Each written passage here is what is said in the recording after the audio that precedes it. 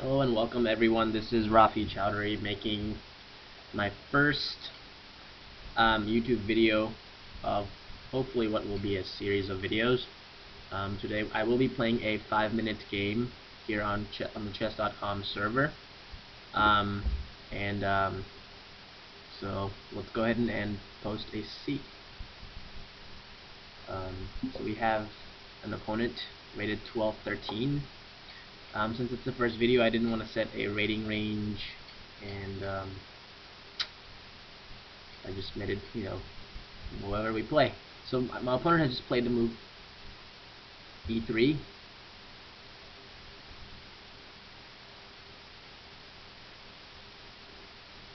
And let's go ahead and that was irritating. I don't know what just happened. Let's go ahead and start another game. Okay, we're playing 1457 rated player. All no graphics. Kind of cool. Alright, e4, c6, Caro Khan defense. He plays d4, I'll play d5. If he takes, I'll go ahead and pre-move this capture. Well, I don't want to mess with the video, so maybe I won't. Okay, bishop f5 is advanced Caro. I will play knight here. I'll just capture and then play the move e6. And then next I may play the move knight d7, knight e7, both are playable. Let's go ahead and play knight d7. I'm going to play c5 in a second here. Play bishop g5. I'll go ahead and play bishop e7. If he captures, I'll capture back with my knight, developing yet another piece. I will castle, put this knight on f5. His pawn is going to go on c5. He wants to go for a checkmate. Go ahead and take this knight out of here, and then we're going to go ahead and castle. Or should I play c5 first? No. So he will probably play knight back to f3.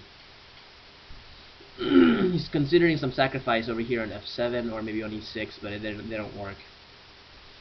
So, well, he did it anyway. Well, he's down a piece now for nothing. And out a queen. Time to resign. Okay, so that was a very short game. Let's go ahead and analyze that game, and we'll call it a video here since it's the first ever.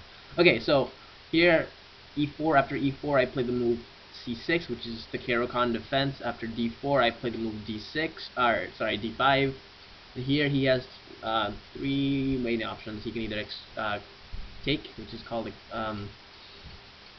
exchange variation. He can play the pawn to e5, which is what he did, which is the advanced variation, or he can play the move knight to c3 or knight to d2, which is the classical mainline Caro Khan. So he chose to for the advanced variation here.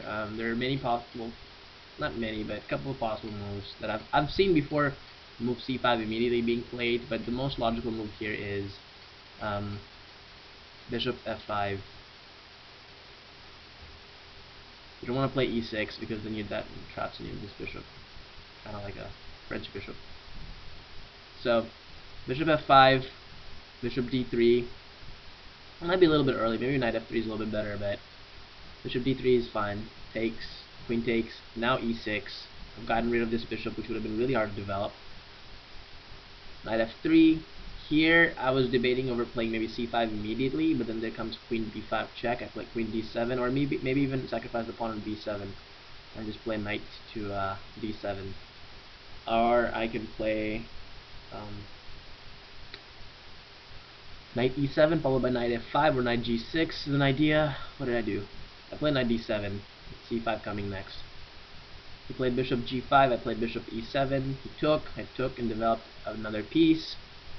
And he played this move knight to g5. Again, it's just valid, a simple opening principle. Don't move the same piece more than one time in the opening.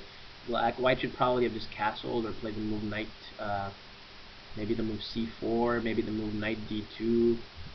What else could he have done? Just castling seems to be the most logical thing to do. Maybe even knight a3 followed by c4. These are all possible ideas, but knight g5 is just very unnecessary. So his idea is basically if I castle, he'll, checkmate me on f7 or h7. Well, I'm not gonna do that. So I instead put the move h6, which maybe not f5.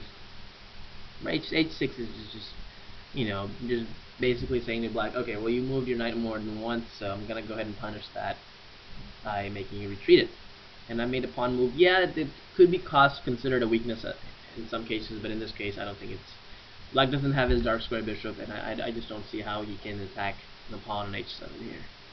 So, or sacrifice at some point. Anyway, so he played the move knight takes e6, which is absolutely does not work because there is no queen g6 check, and even if there was, actually, even if this knight couldn't, take back on d6, I would still be just okay because I play king f8, king g8, and there's absolutely nothing for him there.